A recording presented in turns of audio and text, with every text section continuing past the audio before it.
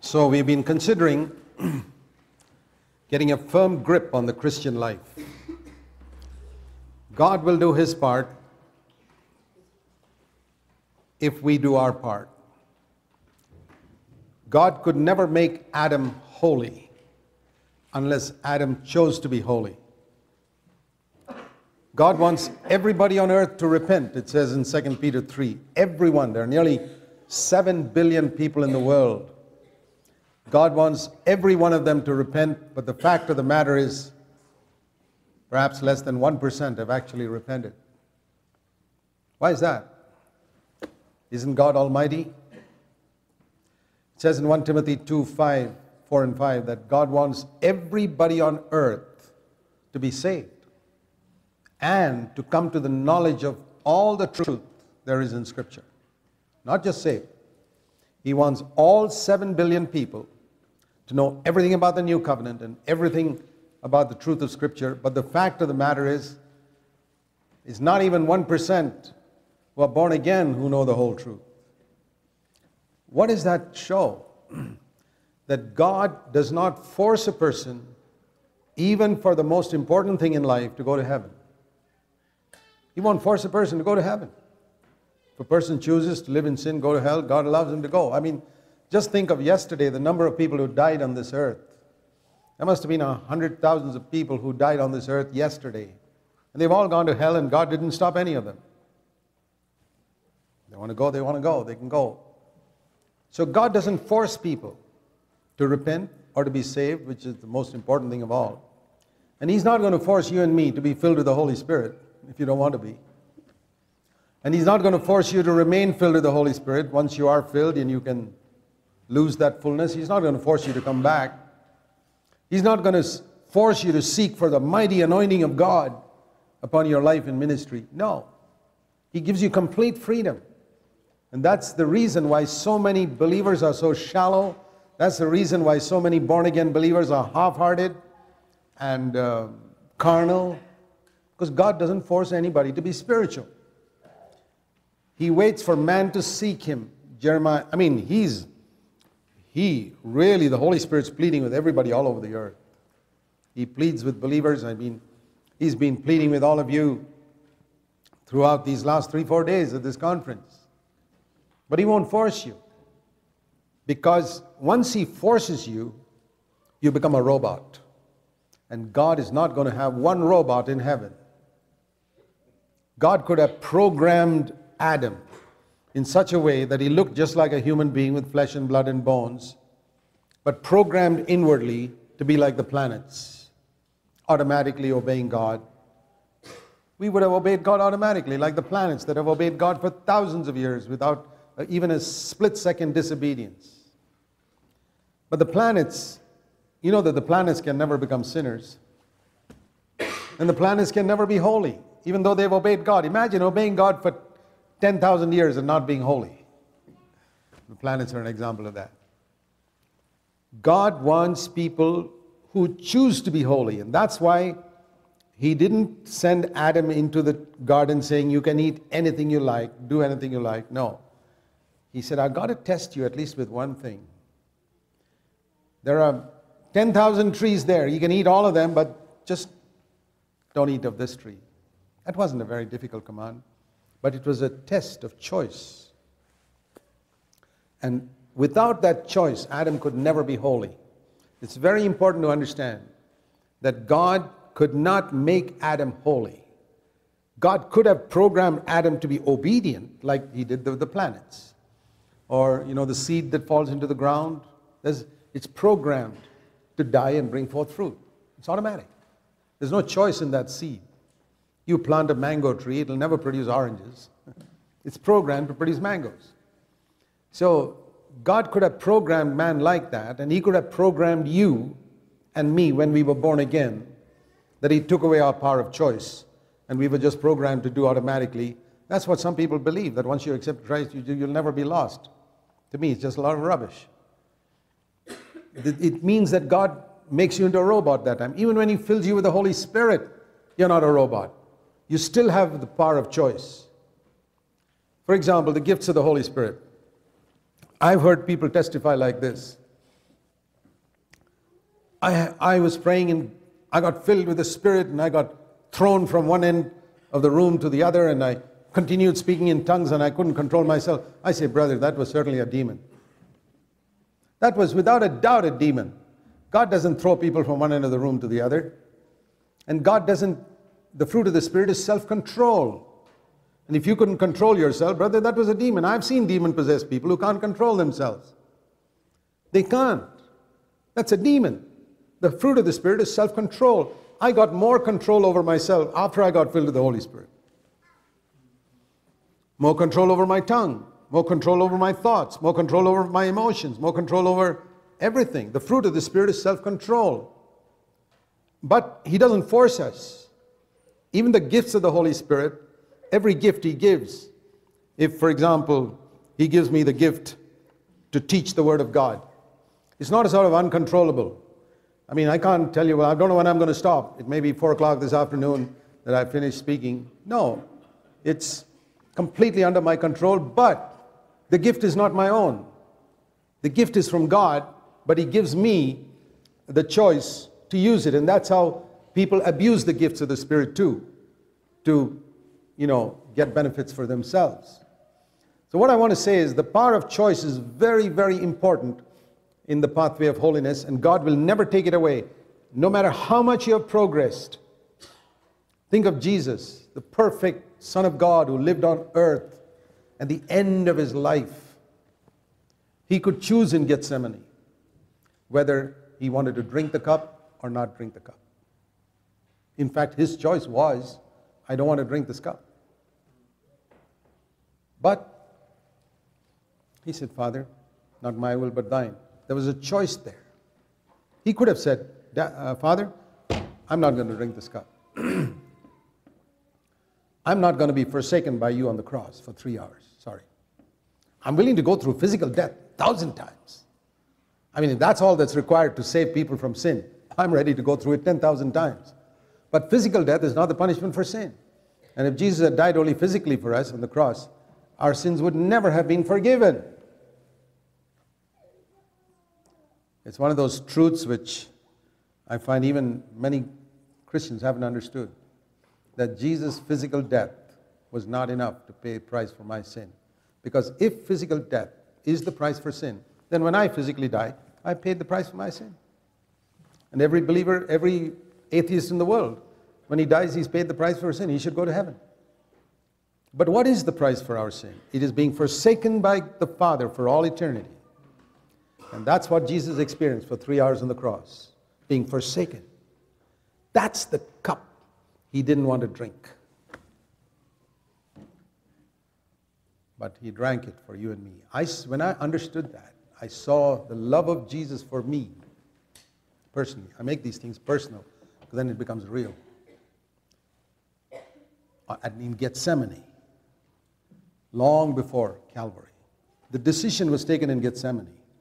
It was executed on Calvary, but it is in Gethsemane I see the choice He made. Okay, Father. For the sake of Zac Poonen, I will drink that cup. I make it personal. Make it personal. It'll make a tremendous difference in your life when you understand that Jesus was willing to face the agony of an eternal hell for 3 hours on the cross. For you, put your name there. It made all the difference in my life. I said, Lord, there's nothing I will not do for you from now on. Anything you ask of me, I'm willing to sacrifice anything because I saw what you did for me in Gethsemane. I'm surprised that Christians are so reluctant, who have this minimum attitude to the Christian life. What is the minimum I must do to go to heaven? I'm not interested. What is the maximum I can do in this one earthly life for one who gave His life for me? That's what I'm interested to find out. The reason for carnality is because people are always saying, what's the minimum I have to do to be accepted in a church? What's the minimum I have to do in order to be church members? Look at all the church members who never go to church regularly, who float around, drift from one church to another church, treat churches like restaurants. I like the food here today. I'll go for Thai food tomorrow, Japanese food the other day. That's restaurants. The church is not a restaurant, it's a family. You got to be committed. My children grew up and they ate. Whether the food was good or bad, they ate there. It was a home. It was not a restaurant. But where do you find churches like that today? Where do you find Christians like that who are committed? Very rare. Because people are playing the fool with God. What is the minimum I must do to be accepted in this church? What's the minimum I must do and go to heaven? I tell you, people who have that attitude, the chances are they'll finally end up in hell. It's an absolute insult. It's like a wife saying, what's the minimum I have to do in order to be your wife? Am I allowed to fool around with other men once in a while? What's the minimum I have to do? What type of marriage will that be? If a woman's attitude is, what's the minimum I have to do to please my husband? It's not going to be a healthy marriage. I can say that from day one. And that's the reason why many Christians don't have a satisfying relationship with Jesus Christ. Most Christians, if you were to ask them honestly, tell me honestly, do you have a satisfying relationship with Jesus Christ? The answer would be no, from more than 90% of born-again believers. And I'll tell you the reason is because they have this attitude of what is the minimum I have to do? What is the minimum I have to give? What is the minimum I have to read the Bible? Is half an hour reading the Bible enough? It's always, what is the minimum? What is the minimum? What's the minimum? But when they go out into the world, their attitude is, what is the maximum amount of money I can make? What is the maximum amount of pleasure I can get? Well, no wonder such people are worldly. Now, if someone were to take that same attitude into Christianity, he would be a radical, wholehearted Christian. I've seen businessmen who work so hard to make money. They go to their stores early in the morning, go late at night, working. Even Christians, they'd skip meetings, they'd skip everything to make money. Money is their God. And I've looked at them and I said, Lord, those guys, mammon is their God, and they serve mammon so wholeheartedly. What a shame it is if I can't serve Christ more wholeheartedly than those guys serve mammon. Look at the things they're willing to give up. They're willing to give up church meetings. They're willing to give up God in order to make money. Shame on me if I can't serve Christ who died for me better than them. See, such people will never be disciples of Jesus Christ. They'll never have a satisfying experience with Christ. They'll just be members in a church. But if you want a satisfying experience in church with Jesus Christ, be one of those maximum Christians. And there's another thing I want to say. Today there's a lot of teaching about getting things from God. Brother, you must have faith. You must have faith if you want to get healing, if you want to get a car, you want to get a house, you want to get this, get things from God, and you must have faith. And people are trying to look inside their heart to see if I can have more faith, more faith, more faith. What is the maximum I can get from God in this one earthly life? I'll tell you what my attitude has been for many, many years. What is the maximum God can get from me in my one earthly life before I pass on? Just change that attitude and you'll see what a difference it makes in your Christian life. God sees that you've taken the Christian life seriously. It will change you completely and you will be a blessing. Mark my word. You may be ungifted. You'll be a blessing to thousands. And you'll fulfill God's will on earth and you'll come to the end of your life and say, Father, I have finished the work you gave me to do. You know that most Christians, when they come to the end of their life, not only they cannot say, Father, I have finished the work you gave me to do, they have to say, Lord, I come to the end of my life. I don't even have a clue what your work for me on earth was. What a tragedy. We're not supposed to live like that. And they'll have such, even if they make it to heaven, they'll have such regret when they get there for all eternity. I believe I will. If I fooled around on the earth and played the fool with things of God and always had this, what is the minimum I have to give to God and what's the maximum I can get from God of earthly things. If I lived like that for 50, 60 years on earth after I was born again and I go to heaven, you think I'm going to enjoy heaven? I'm going to have such tremendous regret for all eternity that in the one lifetime God gave me on earth, I lived for myself instead of living for Christ. I thought of what I could do, what I could gain of earthly things instead of thinking of what Christ could get out of my life. So I want to say to all of you young people, don't make the mistake that some of the older generation have made. You look around you and you see a lot of older people. You don't see radical Christianity in them. You don't see the passion for living for Jesus, or some of them may have had it when they were young. but they've lost it. Somewhere along the line, they lost it. I never want to lose it. I had a passion to live for Christ when I gave myself to Him. When I was 19, when I was 21, I got baptized, and I had a tremendous passion to live for God. I have that passion even more today, and I hope it'll increase as the years go by. That say, Lord, nothing is too big a sacrifice for me to make for you. When I think of what you went through in Gethsemane, I want you to meditate on Gethsemane. He made a choice there. I don't want to drink this cup, but Father, if you want me to do it, I'll do it. That is the meaning of the cross. The cross in the life of the believer. That's the fourth thing I want to speak about. I spoke about the blood of Christ, the Word of God, the importance of these to get a solid grip on the Christian life, the power of the Holy Spirit, and I want to speak today about the way of the cross. The way of the cross is very little preached about and even less understood. When Jesus said in Luke 9:23, it's so clear. If anyone wants to come after me, anyone, any person in the world wants to come after me, let him deny himself and take up his cross daily and follow me. Let's read that slowly. Anyone. Anyone means brother, sister, man, child, anyone wants to come after me. Not anyone wants to go to heaven. You never find Jesus saying, how many of you want to go to heaven? Well, is there any stupid fellow who will say, I don't want to go to heaven? Is there any person who will raise his hand and say, I want to go to hell? No, that's not the question Jesus asked. He never asked anybody how many people want to go to heaven. That's all foolish preachers ask such questions. Jesus asked this question, how many of you want to follow me? How many want to love me more than your own life? How many of you want to love me more than your money, more than your business, and more than your father and mother and brother and sister and wife and children? How many of you want to do that? Then there are not so many hands raised up. If anyone wants to come after me, he has to do certain things. He can't say, God, do this for me. No, let him. Whose responsibility is that? His. Let him deny himself. That means say no to self. You want to follow Jesus, the first thing you got to say is no to yourself.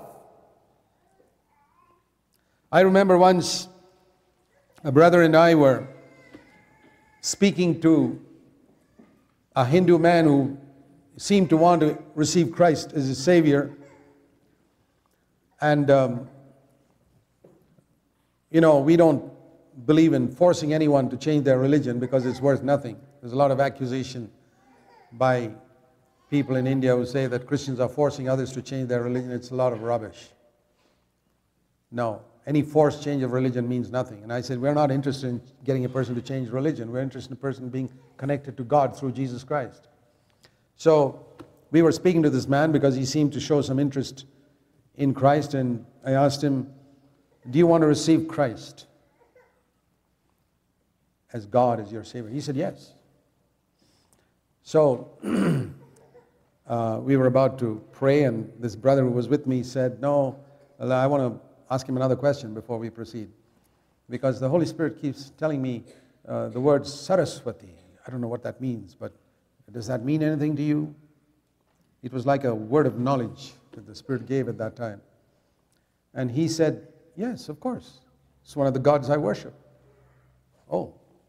I said, so I presume you're going to give up that and now receive Christ? He said, oh no, not at all. I want to receive Christ in addition to all the other gods I have. I said, sorry, you can't receive Christ. It's like a man who's married 10 wives and says, I want to marry another one now. Would you give your daughter to that man? Well, God's not going to give Christ to someone who's already wants him in addition to other gods. And if money is your God, you can't have Christ. It's not just to the non-Christian we say that. This is the fundamental problem with many Christians. They want to marry Christ, but they have not given up their old marriages to something on earth which means a lot to them. Pleasure, comfort. They have to say no to self. Self is the God that all the children of Adam worship. It's their idol. And you have to make a choice now. You're forsaking that and marrying Christ. And many people, the problem with their Christian life is they've been asked to receive Christ without having given up that other God they're worshiping. I mean, if that man, for example, if at that time the Spirit had not revealed that, and we had asked him to receive Christ, and we patted him on the back, wonderful brother, now you're born again, now you're saved, you're going to heaven, like many preachers would say, who don't believe in the ministry of the Holy Spirit, revealing things like that, we would have fooled him and fooled ourselves. And that person would have joined some church and considered himself a Christian, when all along he was worshiping some other God as well, in private. Of course, he wouldn't bring that God to his church. In the church, he'd be worshiping Christ, but in private, he's worshiping another God. This is exactly the problem with a lot of people who are born again. They come to church and they sing all the praises of Christ, but in private life, during the week, they're worshiping themselves. They're worshiping money. They're worshiping another God, which is just as much an idol as any idol that any person in another religion worships. No difference. And they're wondering why their Christian life is not satisfactory. It won't be satisfactory, brother. I'll tell you that. In 100 years, it won't be satisfactory. 10 years from now, you'll be more miserable than you are today. But you may be a good member in good standing in some church. That does not tell you the truth. So I want to say to you, young people especially, from day one, determined to be a radical Christian and not like the half-hearted older generation you see around you in your church. Don't follow their example. I say that in my own home church. I say, if you see a worldly young sister suddenly changing her dress fashions to the worldly fashions of people around her in the world, don't follow her. She may be a member of this church, but she's a worldly member of this church. You don't have to follow her. There will be. God allows such worldly people to exist around us to see whether you'll follow them or follow Him. So say no to yourself. Say no to seeking your own honor. Say no to seeking your own comfort. Say no to seeking your own reputation. That's the meaning of taking up the cross. And then say no to yourself and take up your cross daily. The cross means death. You say no to yourself and then you crucify your flesh every single day. It's not a once for all thing. It's something you got to do every day. Let me just explain the difference between what the Bible calls the old man and the flesh. Many people don't understand that. The Bible says in Romans 6, your old man was crucified with Christ on the cross. And that's something people can't understand. How could that happen? Well, I'll tell you. Do you believe God knows the end from the beginning? Yes, He does. I mean, God's mind knows everything that's going to happen in the next 1,000,000 years. And way back before anything existed on this earth. And before there was any angels or Adam or heaven or earth or stars or anything. When there was only Father, Son, and Holy Spirit. That's all. At that time, God knew the whole history of the human race. He knew all about you. Where you'd be born, what your name would be. And He knew that at some time in your life, you would open your heart to receive Jesus Christ as your Savior. You'd really repent, and you'd be born again. Now, when did God know that? Before Genesis 1 verse 1. Do you know there's a verse in the Bible about something that happened before Genesis 1 verse 1? Let me read it to you. Ephesians chapter 1 and verse 4. Ephesians 1 verse 4 says, before the foundation of the world. That means before Genesis 1:1. This is a verse that took place before Genesis 1:1. Before the foundation of the world, God the Father chose you and me in Christ to be holy and blameless before Him. He didn't choose you to go to heaven. He chose you to be holy and blameless before Him. So Ephesians 1:4 is something that happened before Genesis 1 verse 1. So before Genesis 1 verse 1, when God looked way into the future of millions of years, He saw me. Let's make it personal. He saw you. And He saw me when I was 19 and a half years old, giving my life to Christ and saying, Lord, I receive you as my Lord and my Savior, and I want to live for you. Thank you for dying for my sins. I'm a sinner. I want to turn from my sin. God saw that millions of years ago. And therefore, He put my name in the book of life way back there. And He put me, even though I didn't exist, I was not going to exist for another millions of years. He already, in God's mind, I existed.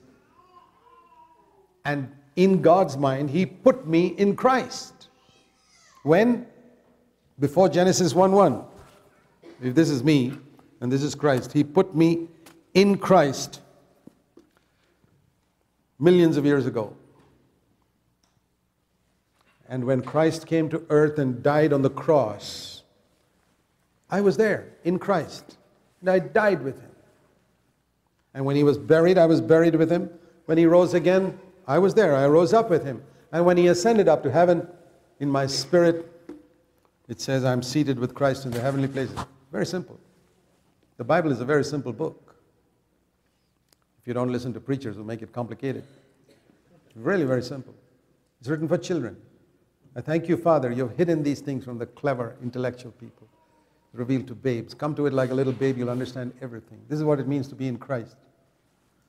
What some of you perhaps never understood till now. You understood it now?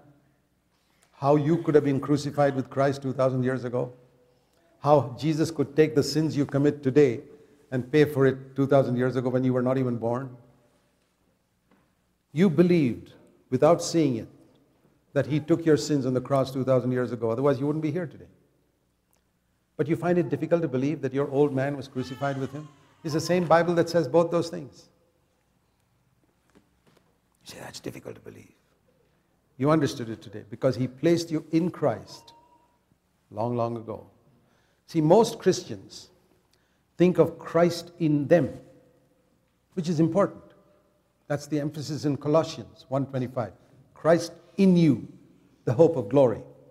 In Ephesians, the emphasis is you are in Christ. There are two sides of truth. Christ in you, you in Christ. And most Christians think a million times more about Christ in me. He lives, He lives, He lives. You know, ask me how I know He lives. He lives within my heart. It's absolutely true. But it's only one side of truth. And one-sided truth will give you an imbalanced Christian life. It's like a person who's got only one leg.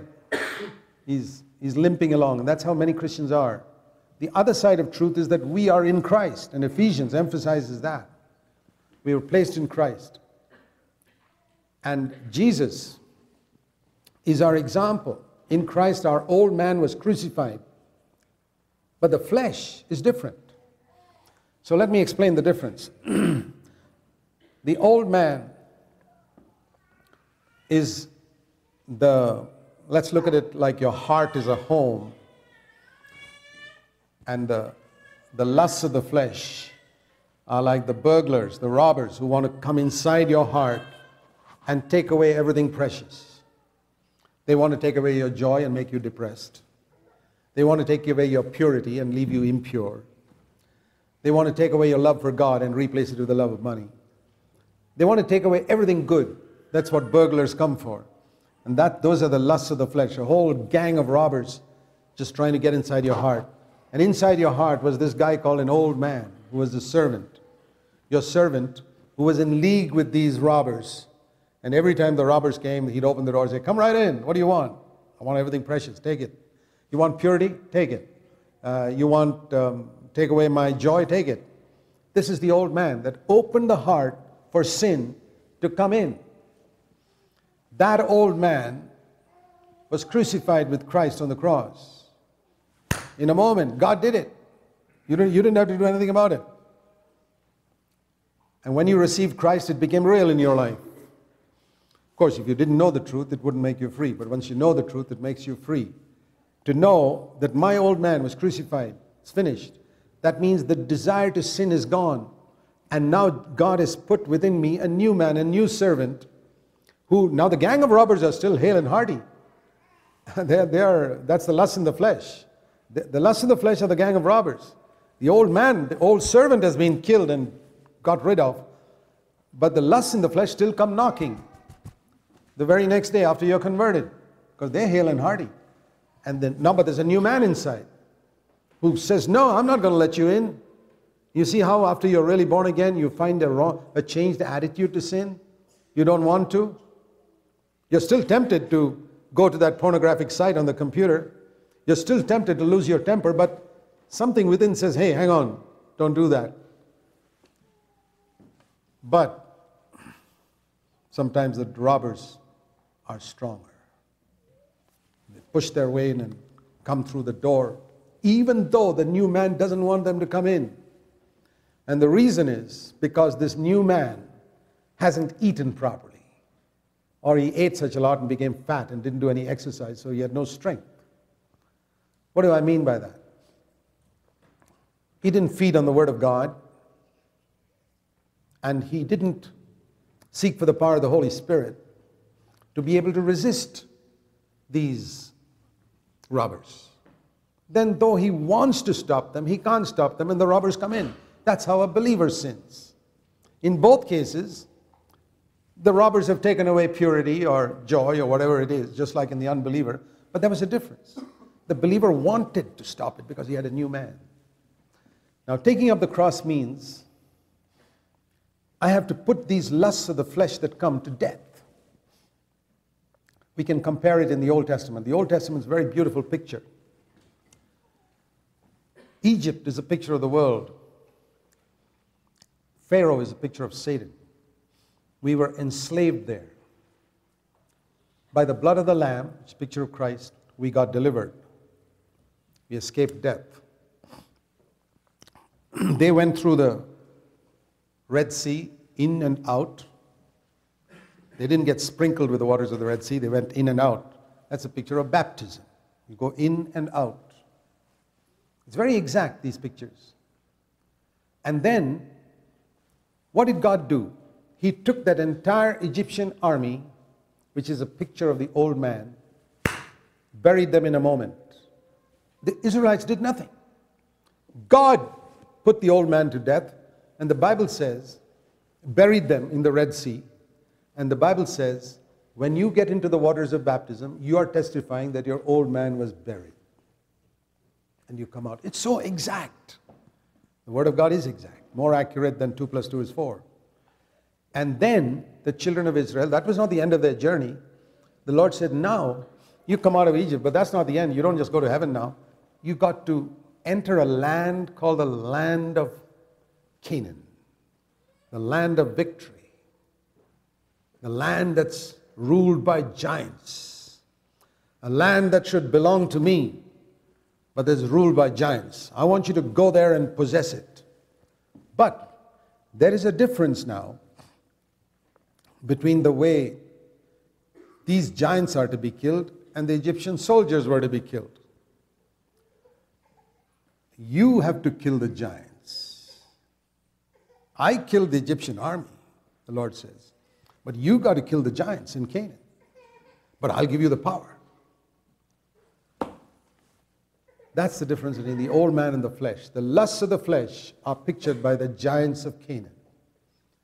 God's not going to kill them. He killed the old man.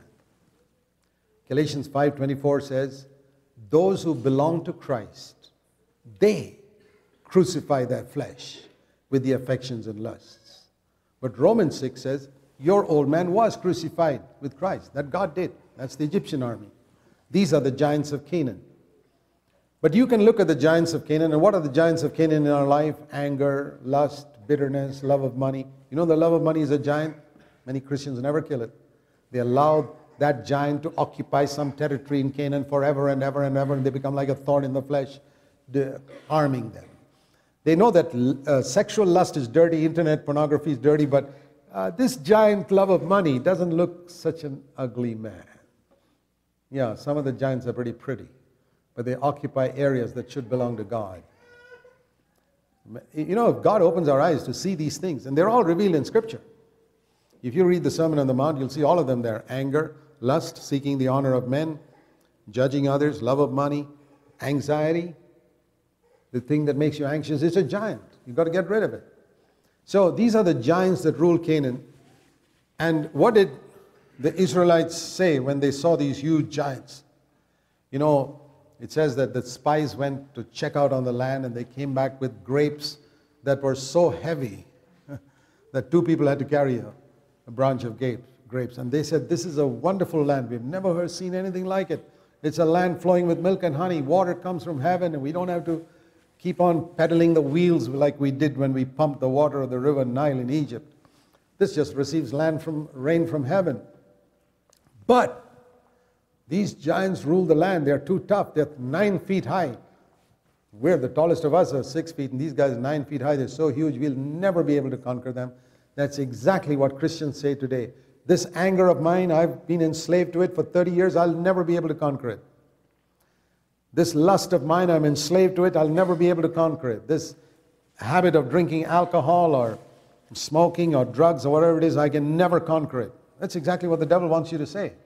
Keep on confessing that this filthy habit of yours is more powerful than Almighty God who created this universe. And you keep on confessing that lie. Which lie? That your filthy habit is more powerful than Almighty God who created it. You know what God told the Israelites? Okay, it'll be like that for you. For the next 40 years, you'll never enter the land. Because you insulted me by saying that those 9-foot giants were more powerful than me who created the universe. Do you know what an insult it is? To say that your sin is more powerful than the Holy Spirit. Your sin is more powerful than the Holy Spirit. And you keep saying that to God every day. And glorify the devil by living to prove it. God says, that's the reason why many people never enter in. They wander in the wilderness, glorying in the fact, I'm redeemed by the blood of the Lamb. I've been baptized in the Red Sea. And the pillar of cloud is leading us. Wonderful. But that's not where you're supposed to be. You're supposed to be in the promised land. You've got to put the flesh to death. That's taking up the cross. Take up the cross every day. It's not something that happens once for all like the old man. Here is something you've got to do every day. If anyone will come after me, let him deny himself and take up the cross, die to himself and to the lust of his flesh every day. It's not a once for all decision. The old man is gone once for all, but even that can come back if you don't take that position continuously. But putting the flesh to death is every day. Let me read you a verse in Romans 8 and verse 13. Romans 8 verse 13 says this. If you live according to the flesh, you must die. Now you would think he's speaking to unbelievers. I don't know how the Calvinists explain this verse. Is it telling unbelievers that you must die? He's not talking about physical death. That happens to everybody, whether you live according to the flesh or not. He's talking about spiritual death. If you live according to the flesh, you must die spiritually. If you live according to the lust of the flesh, you will certainly die. What does the devil say to believe? Who is he writing it to? Let's see, verse 12. Brethren, born again brethren. My dear born again brethren, verse 12. If you born again brethren live according to the flesh, whatever you may call yourself, spirit-filled, speaking in tongues, whatever it is, you will die. And what does the devil say? What did the devil tell Eve? You will? Oh, you will not die. The first lie spoken in Scripture was when God said you will die, the devil said you will not die. That is the lie with which he's been fooling born-again believers around the world. The born-again believers, God says, you brethren, if you live according to the flesh, you will die. And the devil says through many preachers, you will not die. Well, you have your choice. You can believe the devil and his agents, those preachers who tell you you'll not die, or you can believe God's word which says, brethren, if you live according to the flesh, you will die. It's true. Say what you like. Your logic doesn't work here. You know, logic, once a child of God, always a child of God. Do you know the Luke chapter 3, the last part where the genealogy of Mary is given, is Adam is called? Do you know who? The son of God. He's called the Son of God in Luke chapter 3. The devil could have told him, you're a son of God, you'll never be anything else. If you're a son of God, how can you not be a son of God after some time? You know, logic. Even if you go away from, you're a son. If your son leaves your home and rebels against you and goes off, you're his son. All this logic doesn't work in God's kingdom, I'll tell you that. Adam is called the Son of God, but he's in hell today. Where did the Son of God end up? So, you brethren, if you live according to the flesh, you must die, and I don't believe the devil, whatever he may say. But there's an alternative. If you, brethren, and here's where the cross comes up, by the Spirit put to death the deeds of the body, you will live. We got to read the Bible slowly. Now, from verse 13, question, and even a 10-year-old can answer this. Who has to put to death the deeds of the body? The Holy Spirit or you? Most people who read the Bible carelessly will say the Spirit will put to death the deeds of the body. Read it again. If you, by the power of the Spirit, put to death the deeds of the body, you'll live. This bulb receives electricity. With the power of that electricity, drives out the darkness. But by itself, it can't do it. This bulb, by the power of the Spirit, drives out the darkness. I, by the power of the Holy Spirit, put to death the deeds of the body, I will live. Now imagine if you were to call the Holy Spirit a liar. You know how Christians call the Holy Spirit a liar? Well, even if you don't put the deeds of the body to death, you will still live. Is that so? Well, the Holy Spirit must be a terrific liar then. He must be the biggest liar in the world to say that if you put to the deeds of the body to death by the Spirit, only then you live. When the real truth is, even if you don't put the deeds of the body to death, you'll still live. Because remember, 25 years ago, you said those magic words, Lord Jesus, come into my heart. It's one of the greatest deceptions going on in Christendom today, whereby people are made twofold the child of hell. I believe God's word. And I want to tell you this, I could show you 100 verses in the New Testament that teach exactly the same thing. And yet the devil has succeeded in blinding people around the world because he knows that man loves a comfortable, sinful life. And so he wants to present them a version of Christianity which will allow them to live in their sin, allow them to fight and yell with their husbands and wives and still go to heaven when you die. Allow them to love money on earth and still go to heaven when they die. It's a deception.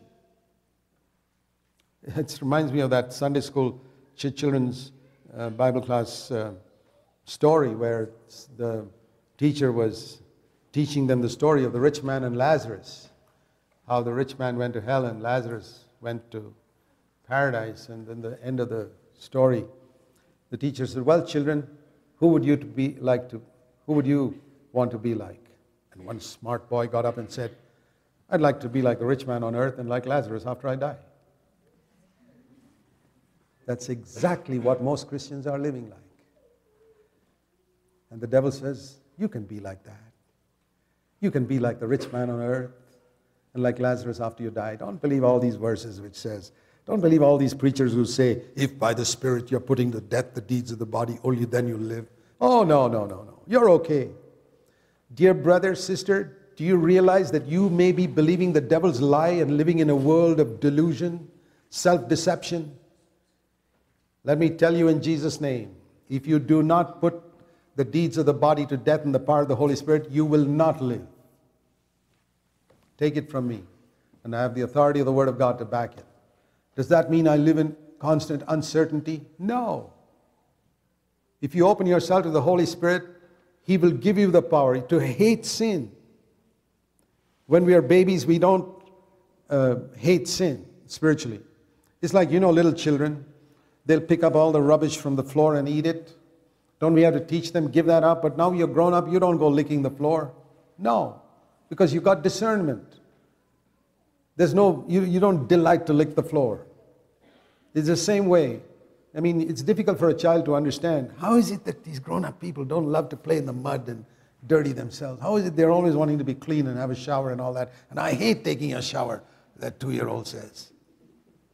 How is it these grown-up people love to take a shower? That's how 2-year-old baby Christians say, how is it some Christians want to be holy all the time? How is it they want to hate money? I love it. It's like a 2-year-old saying, I love this dirt. You got to grow up. And the Holy Spirit will make you grow up. It won't be a struggle to take a shower. You'll be delighted to take a shower. You'll feel fresh at the end of it. It's exactly like that. The devil's fooling people left, right, and center. To take up the cross and say, Lord, I am going to put the deeds of the body to death. The cross is an instrument of death. If you were living in Israel in those days where the Romans were crucifying people here and there, and one day you looked out of the window and you saw a man carrying the cross, you knew he was not going for a picnic. You know, he had closed his bank account and he had said goodbye to his friends and he was on his way to die. It's the equivalent of the electric chair or the lethal injection today. There was no turning back. It was death. And Jesus, when he used that expression, take up the cross, you see, people don't understand it today, unfortunately. Because the cross has been so glorified. You have these golden crosses and people hang a cross around their neck and all. But you know, you got to see it as like the electric chair. Imagine if a person had a model of an electric chair hanging on his neck, or a noose hanging around his neck. To get the picture of what the cross is, you got to see it as an instrument of death. Because the cross has been so glorified, people don't understand what it is. It was an ugly thing. Nobody would hang it around their neck in the days of the Romans. Nobody thought that an electric chair was a beautiful thing to have a model of in my house. Or a lethal injection, or a noose. But the cross has been glorified, and the devil has been in this business of glorifying the cross in the wrong way so that people don't understand it's an instrument of death. It was a shameful thing to be carrying the cross. I mean, if you were paraded naked down the street, would that be something you'd be proud of? In some places they do shame people like that. They shame people by stripping their clothes and making them go down the streets naked. The cross is something like that, shameful. You wouldn't want to be associated with it at all. That's what Jesus said. You got to treat sin like that. You got to treat the flesh like that. You got to die. Take up the cross every day. Die to the opinions of this world and die to your flesh and the lusts of it. Crucify it. When those gang of robbers come to your door, you say, I'm going to kill every one of you. I'm not just going to tell you to go away. I'm going to kill you in Jesus' name. All of your lusts. I'm going to whack you on the head and you run away. You come back next time, you're going to get another whack. You're not going to enter my heart. That's what it means to take up the cross. I'm going to say no to my choice. Now I want to say this. The difference between temptation and sin. See, many people confuse that. When a bad thought comes into their mind, you say, oh God, that bad thought. It could only be a temptation. If you relish it in your mind, then it becomes a sin. Let me show you James. Many young people are confused and they're actually looking for a life free from temptation. That will never come. Even Jesus was tempted in all points as we are. Now turn to James chapter 1. Look at the expressions the Holy Spirit uses here. Verse 14.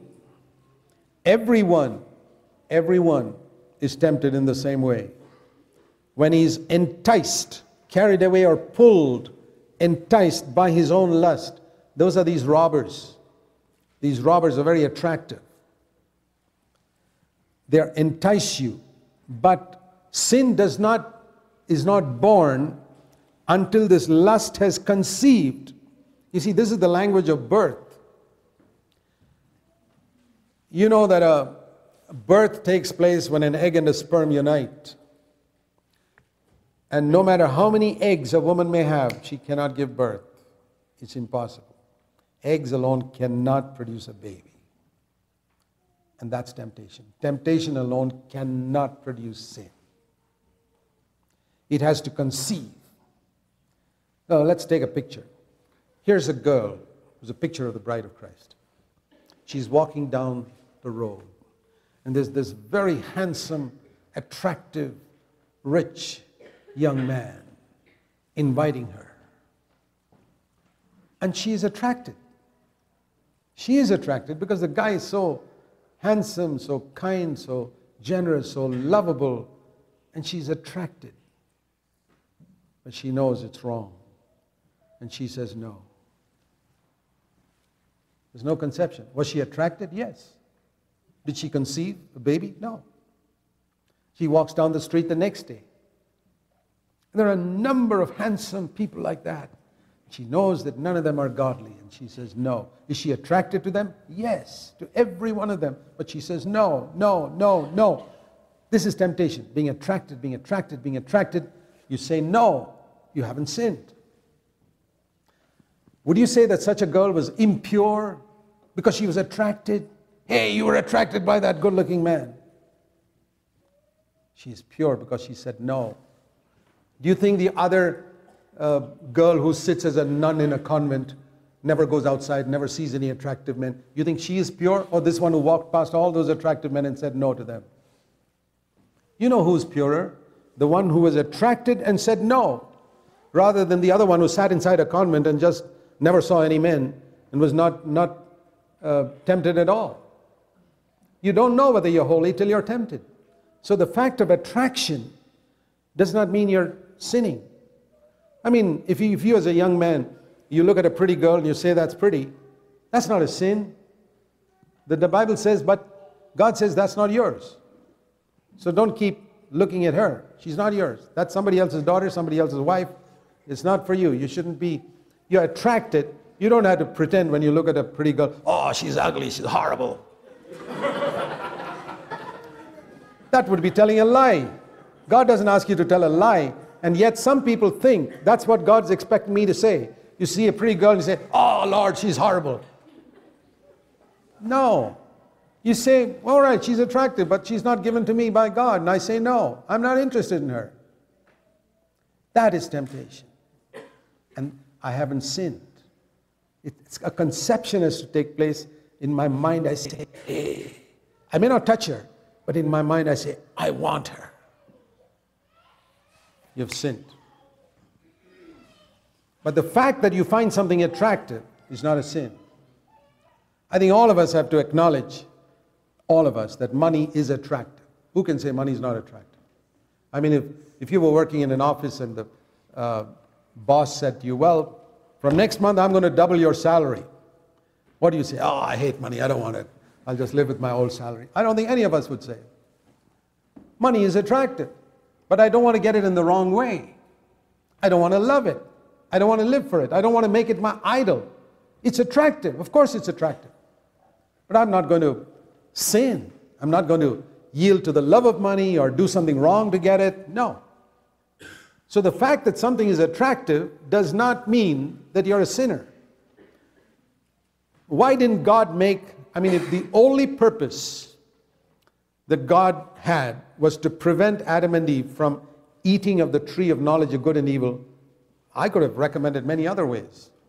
Make the tree of knowledge of good and evil ugly, repulsive, stinking, smelly, full of thorns, and then tell Adam, don't go anywhere near it. And Adam would say, I'm not interested. I want to stay a mile away from that in any case. The thing stinks. Why did God make, I believe it was one of the most attractive trees in the garden. Who made it attractive? God.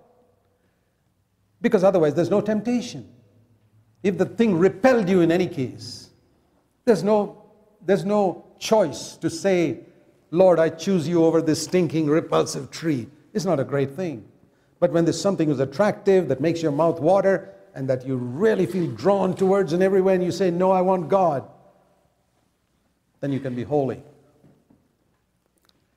That's why God's made many things in this world attractive.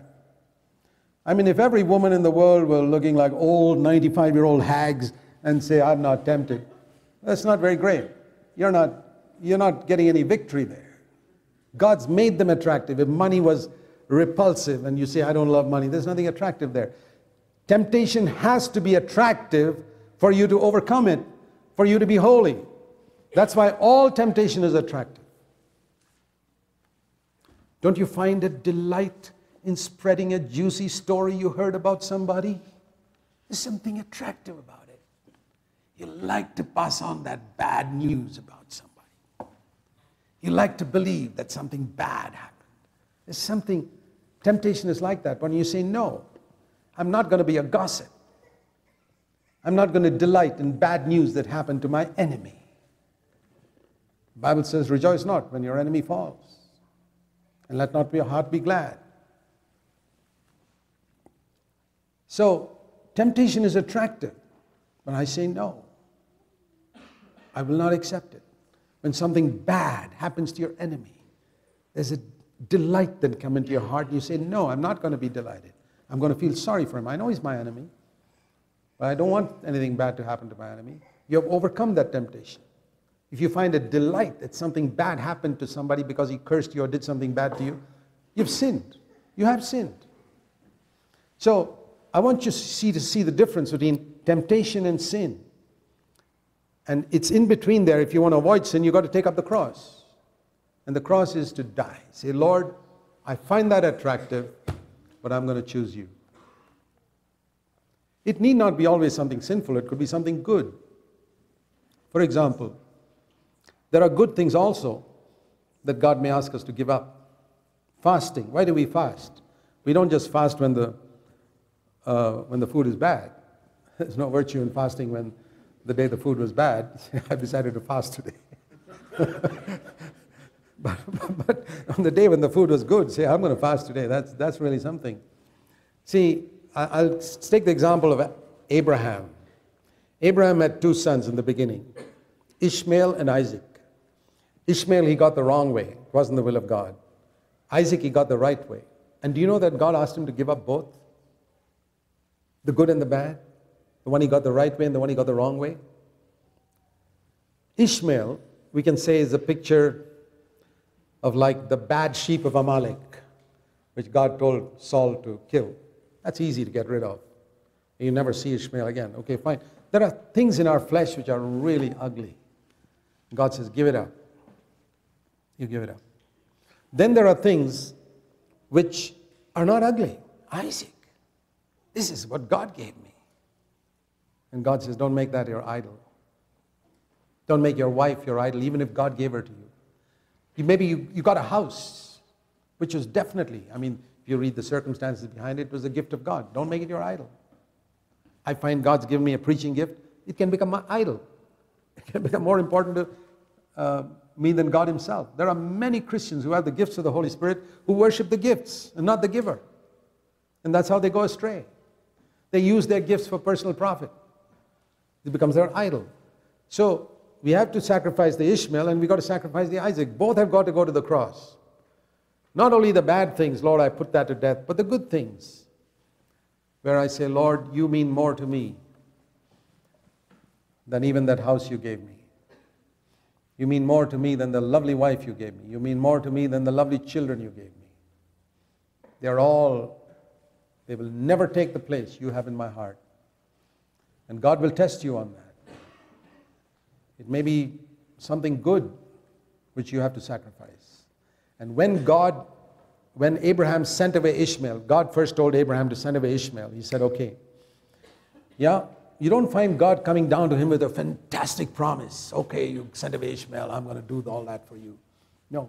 But notice, that was in Genesis 21. Then you see in Genesis 22, when God told him to give up Isaac. And he gave up Isaac. And then see what God told him. Boy, Abraham, there's going to be no limit to the way I'm going to bless you. Because now you have proved to me that you really fear me. You don't prove to God that you fear him when you send away Ishmael. When you give up the bad things in your life, when you put the cross over that and say, I'm going to die to all those bad things and I'm not going to do those things anymore, you don't really prove that you're a fearer of God. The first time in the Bible where God said to somebody, I give you a certificate, you fear me, was when he gave up that which God had given him. So remember this, you see this in Scripture, the Ishmael and the Isaac, the bad sheep of Amalek and the good sheep of Amalek. And Saul lost his kingdom because he didn't give up the good sheep of Amalek. And that's how many people don't become kings today also. They've given up the bad things, but they haven't given up the good things. Something good in their life is still their idol. And takes the place of God in their life. And you'll never come into the life God wants you. There's to be a crossover Ishmael, there's to be a crossover Isaac. The bad sheep of Amalek have to be put to death, and the good sheep of Amalek have to be put to death. The things which you see as bad in your flesh have to go to the cross, and the things which you see as good in your flesh have also got to go to the cross. For example, my intelligence. Who can say intelligence is an evil thing? Intelligence is a very good thing. I thank God for the intelligence God gave me when I was born, but it's got to go to the cross. Otherwise, my intelligence will lead me astray. I can worship my intelligence. I have to crucify it when I say, Lord, that's not more to me than you. You are more precious to me. There are things that my intelligence cannot explain. People who worship their intelligence, if they find something in the Bible that the intelligence can't explain, they say, I can't believe this is God's word. Who are the people who say that? The people who worship their intelligence more than they worship God. I can tell you so many things in the Bible I can't explain. But I don't worship my intelligence, because I see that God is beyond the level of my intelligence. And there are things about God my intelligence will never be able to explain. My intelligence is like a small cup. God's wisdom is like an ocean. And the fact that the ocean doesn't fit into the cup, that's not very surprising. So there has to be a crossover, the good things and the bad things, to take up the cross every day and say, Lord, there's so... And we say, how do you get light on it? I'll tell you how you get light on it. You get light as you progress. If you'll never get light on putting the good things to death before you finish with the bad things. Think of the areas in your life which are displeasing to God, which you already know, your conscience tells you is displeasing to God. Romans 8:13, by the power of the Spirit, you're going to put those things to death from now on. Every day. Lord, I am going to walk the way of the cross every day of my life. Now think of this. When Jesus said, if anyone wants to follow me, let him take up his... Now picture this in your mind. You've got to go slowly. If anyone wants to follow me. Now what do you picture in your mind? You see that Jesus going in front and you're following him. If anyone wants to follow me, let him deny himself every day. That means Jesus must have denied himself every day. Otherwise, how can he ask me to follow him? And die to himself, take up his cross every day. That means Jesus, throughout his 33 years, died to himself every day. There were many things that Jesus may have wanted to do, but he never did. I've often thought about this. If Jesus was like me, don't you think he could have thought, well, I'd like to go and visit Rome, capital city of the world. I hear there are some interesting sites there. I can live do you think Jesus would have lived a holy life if he went to Rome? Sure. He would have lived a holy life anywhere on the earth. Why didn't he go to Rome? Why didn't he take a 2-week vacation and go to Rome to see the sights? It was not in his Father's will, period. That settled it. It was not a question of, is it sinful or not sinful? There's nothing sinful in going to Rome to see the sights. What's wrong in sightseeing? Jesus lived at such a high level, far higher than the average Christian lives. That's why his life was so effective. That's why he did more in 3.5 years than most Christians do in 300 years, even if they lived that long. Because he never wanted to do anything outside his Father's will. Did that make him miserable? Was he an unhappy man because he never went sightseeing in Rome? No. He was the happiest man that ever walked on this earth. His will was completely yielded to the Father's will, that even legitimate things, he would say, well, I haven't had a word from the Father for that. Think of the first temptation that came to Jesus.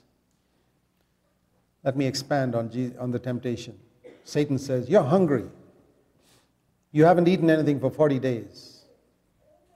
You've drunk water, yes, that's why you're not thirsty. But you're hungry. And there's nothing wrong in satisfying your hunger, particularly if you're not stealing somebody else's food. So Jesus, I'm not asking you to go to steal somebody else's food. I'm asking you to use the supernatural power God gave you 40 days ago when you were baptized. Use that power to turn these stones into bread. That's not a luxury. I'm not asking you to turn these stones into ice cream, into bread. Just necessity to eat it. Now you'd think, well, there's nothing wrong in that. I'm not hurting anybody else. I'm not asking for luxury. I'm asking just for bread. And that's just to live so that I can do the will of my Father. You know what Jesus' reply was? If I were to paraphrase his words. I live by every word that proceeds from my Father's mouth. I don't live by bread alone. I need bread, but more important than that to me is every word that proceeds from my Father's mouth, and I have not yet heard a word from my Father's mouth telling me to turn the stones into bread, however much my intelligence says, yeah, I've got the power and I can do it. Can you imagine the level at which Jesus lived? That which looked like a necessity, he would not go ahead and do it if he didn't have a word from the Father. Is it possible for a Christian to live like that? I believe it is. It's the most wonderful life you can ever live. He who says he's a Christian, abides in Christ, 1 John 2:6, must walk as Jesus walked. It's the way of the cross. You'd say, oh boy, what a burden that'll be. Always asking the Lord about everything. You mean I can't do my own will in one area? My life will be miserable. Was Jesus' life the most miserable, unhappy, depressed life the world has seen? On the contrary, it was the happiest life the world has ever seen. His joy was so full that just before he went to the cross, he said, my joy is so full, I want to share it with you. It's the most wonderful, if you can see that the way Jesus lived is the most wonderful life anybody lived on earth, you'd want to take up the cross every day. It's the fourth thing. It gives you a solid grip on the Christian life. You know, we slip and lose so many things because we haven't got all 5 fingers. Let's pray. Heavenly Father, as we bow before you, it's so easy to be taken up by these wonderful concepts. And these things remain empty concepts in our mind instead of reality in our life. Save us from that self-deception. Father, make these things real in our daily life, where they are no longer theories, where they are no longer concepts, where they are no longer nice explanations that we can now share with others. Deliver us from that self-deception and make these things real. Show us the glory of walking the way of the cross every day, the secret of Jesus' life. Help us each one. We pray in Jesus' name. Amen.